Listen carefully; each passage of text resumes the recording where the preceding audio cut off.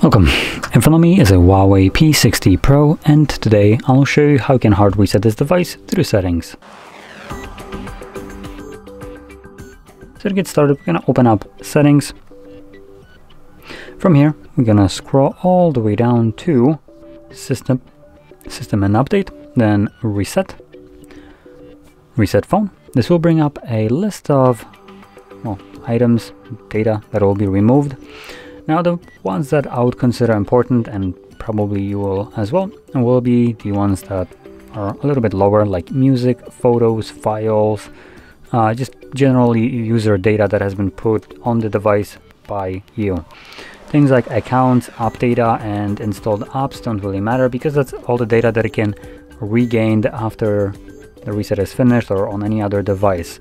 While things that, for instance, you have downloaded from the browser yourself, or maybe some documents were sent to you, those will not be so easily regained, obviously. So if you have any data that you want to back up, do so right now. Now, assuming you have already done so or you don't want to, you can press reset, and this will actually bring up the backup option right here. Though keep in mind this backup right here is done to the Huawei cloud. So when you create this kind of backup, you will be only able to restore it on another Huawei device. So if, for instance, you're doing this because you have a new phone that isn't Huawei, this backup will not be recoverable for you. So what you want to do is back it up to, for instance, something like a computer. Now, with that being said, I'm going to just progress further by selecting reset phone, and it's going to begin erasing everything, and this process only takes about a minute, 2 minutes or so to finish up. Once it's completed, we will be presented with the setup screen. So I'll be back once that is visible for me.